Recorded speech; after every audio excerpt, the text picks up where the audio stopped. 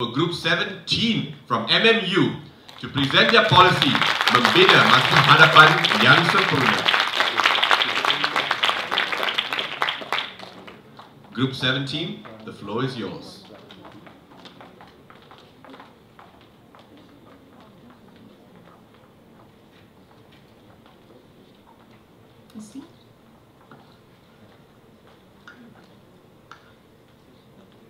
A few weeks ago, I came across a beautiful article about 5 stateless children who had their lives changed forever by a friendly neighbor turned heroine.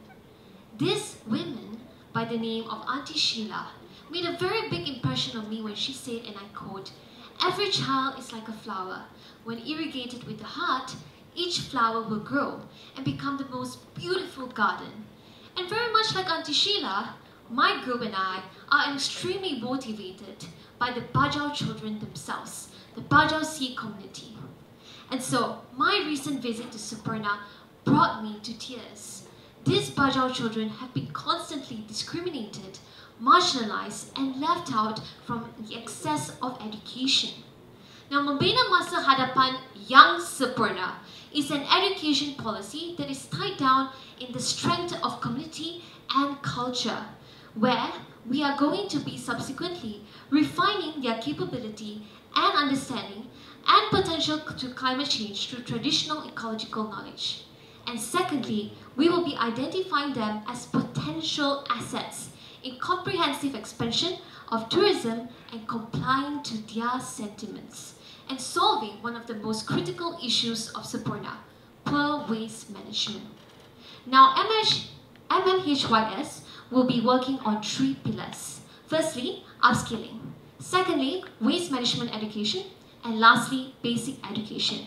Now for upskilling, what we're going to do is we're going to be upskilling the Bajau committee and refining their existing skills such as lepa-lepa weaving pattern, boat making, and other arts and craft activities.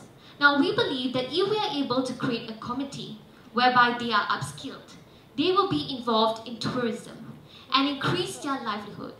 And by improving their livelihood, we believe that they will be incentivized to take care of the ocean. And because their livelihood depends on the ocean, we are essentially creating a win-win cycle here. Why? Because as we are taking care of the Bajau Sea community, we are also going to be able to take care of the ocean. And this cycle would then continue to repeat itself in the most sustainable manner. Secondly, waste management education. So how is this going to be done? Well, through composting, where the Bajau committee will be taught that organic waste can be divided into 2 categories: waste that can be sold and waste that cannot be sold. Now, home composting waste will be processed, sold and purchased by various stakeholders such as the state government, where different types of compost are going to be in high demand. In this case, the stateless, the Bajau committee, will be able to earn some sort of living from the compost that they have made in their own homes. Now, basic education. We will increase awareness of environmental related knowledge through traditional ecological knowledge, whereby through the art of storytelling, we hope to connect cultural belief that is reflective of climate literacy.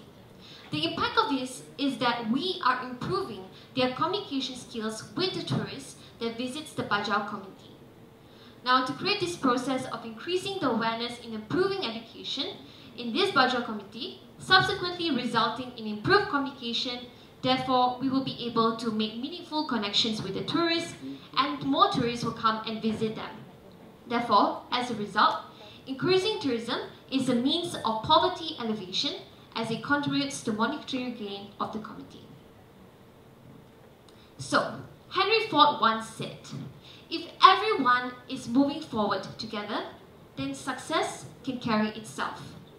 So ladies and gentlemen, today we implore you so that you will be able to move forward together with us in order to help the Bajau Sea nomad community, so that we can all have this shared happiness and success with them.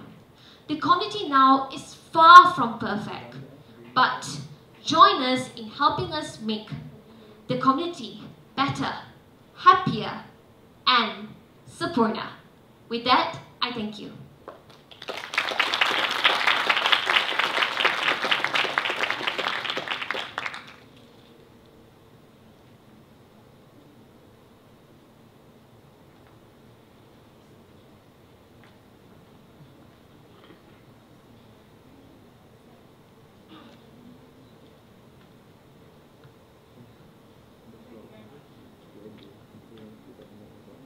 Thank you very much. I think what we'll do is open the floor to questions from the judges. Mr. Koi? Thank you for the presentation. I would like to ask about getting the trust and the collaboration with the community. How would this policy approach that? Because as you know, working with indigenous people, local communities, sometimes it's tough to get them to work together with government, maybe because it's a lack of trust and so on. So how would this policy address that issue going in? Thank you. Anybody else? Hi ladies, my question is that have you also done a bit of an understanding or analysis around what are the existing policies that are in place, and are they in conflict, are they in support, and how are you going to address how you're going to address to either complement those or to eradicate some of the non-policies? Anyone else? So, one from me. Where do you see the challenges in implementing this, particularly because of the possible statelessness of these children and discrimination? So how will you overcome that?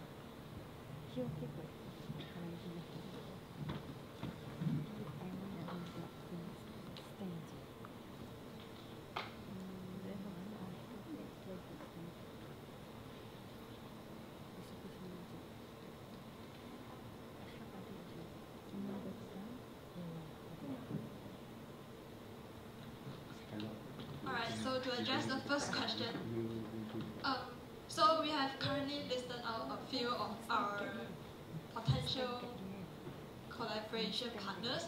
So at the bottom, right, okay, we have Borneo Comrade. So Borneo Comrade is already currently have one alternative school in Kampung Bangau, Sempurna, but there's only one, and they're not getting really any support from the locals because they are currently having 5 schooling days, and it's affecting how the Bajaus are their lifestyle. So from our policy, we are only going to have 2 days. We are going to operate for only 2 days, so the Bajaus won't deviate from their original lifestyle. Because one of the problems that they are not supporting Borneo Correct alternative school is because they can't adapt to the normal school life of normal children. Yeah, and so okay. I think I will add on to what Iswan just said. So in terms of how we are going to actually eventually encourage the community to work with us, especially when you mentioned how when working with government, they might not be very convinced to work with the government as a whole. Now we're looking at a particular area in Sempurna Sabah, which is the Kampung Bangau. Now this community in Kampung Bangau, they've already have some sort of they've had some sort of sentiments and also internal motivation to actually want to have some sort of changes in their lives. And so this can actually be supported by our interview session with Dr. Ng. Dr. Ng is actually the author of Bajau-topia, The Tales of Borneo of the Sea Nomads. And so when we had the interview session with Dr. Ng, he mentioned that how the Bajau Sea Nomad Committee, specifically in Kampung Bangau, already have some sort of desire to have their lives change from what they were doing initially. And so because our policy is actually what we are trying to aim for is started off as a what's the word? Sorry. as a pilot project first. So we're starting in a small scale, you see. And so when we start in a small scale, we'll be able to eventually expand to other CNOMAC committees. But specifically now, we are focusing on the Kampung Bangau Bangau because they have that some sort of motivation to change their lives. So that is why we decided to go for this policy. Yeah. Okay, to answer Transi Jamila's question, on the stateless issue of the kids, because obviously they can't go to school because they're stateless, it's a red zone area because it's near Lahadatu, because of the war zone and stuff, but can you change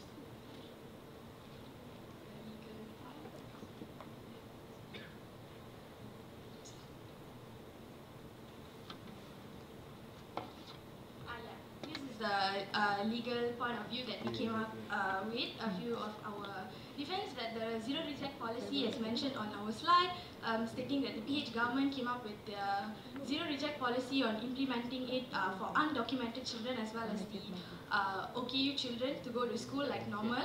But the visibility is not as visible as it is now, but they didn't abolish the policy as well as they implemented it, but they didn't abolish it, so we actually can use the zero reject policy to allow the undocumented children to go to school.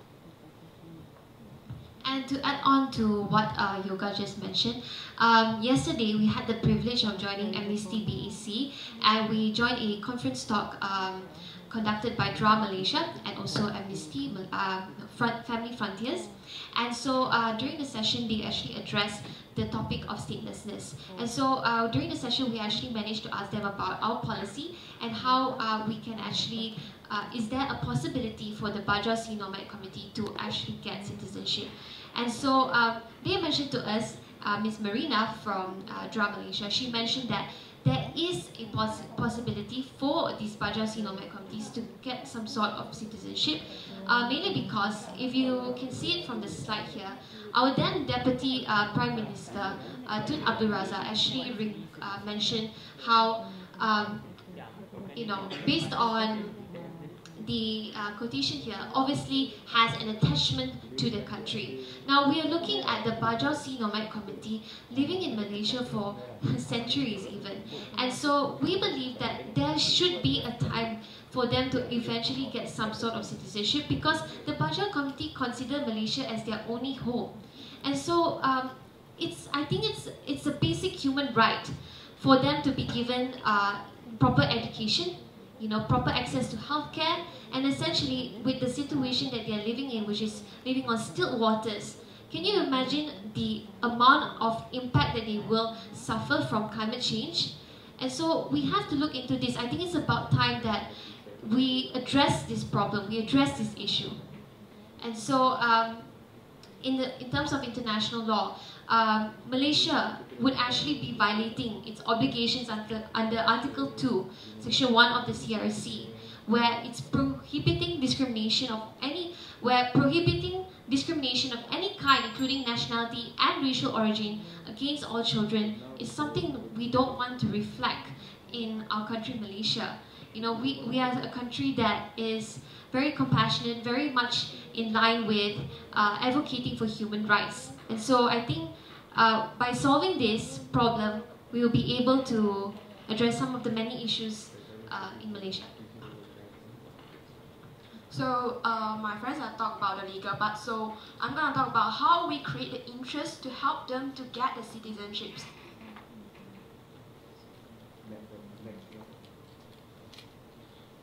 Okay, as you can see, here is the basic mind map of our whole policy. So I just going to touch on some point, which is the upskilling, how we create interest and value to them. First, upskilling. There is a language barrier there. So in our nearest plans, maybe in a few months when we are start implementing, we're going to involve the basic language, which is Malay, English, and Mandarin, to help them to solve the language barrier thing. In our storytelling, we're going to involve their cultural background together with waste management to get their kids, starting from planting a little seeds to them, to know what is the importance of waste management.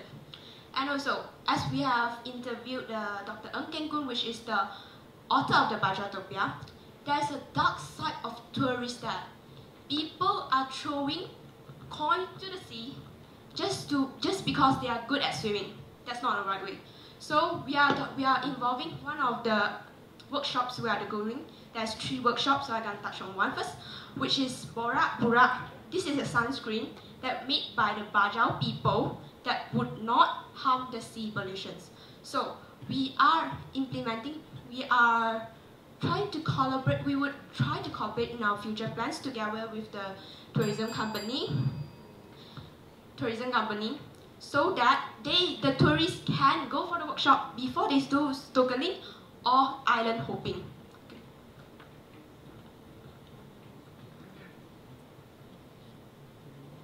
To answer one of the judges' questions just now on the existing effort on the policy that is already implemented there, this actually on our policy brief we have mentioned on the national tourism policy, where it is stated that we are going to include that the policy includes indigenous people in the tourism industry. So that's our entire policy's effort is about.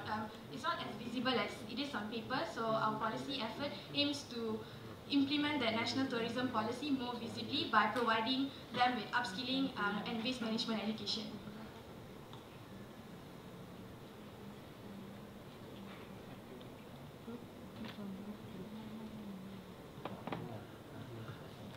Thank you. Group 17 from MMU.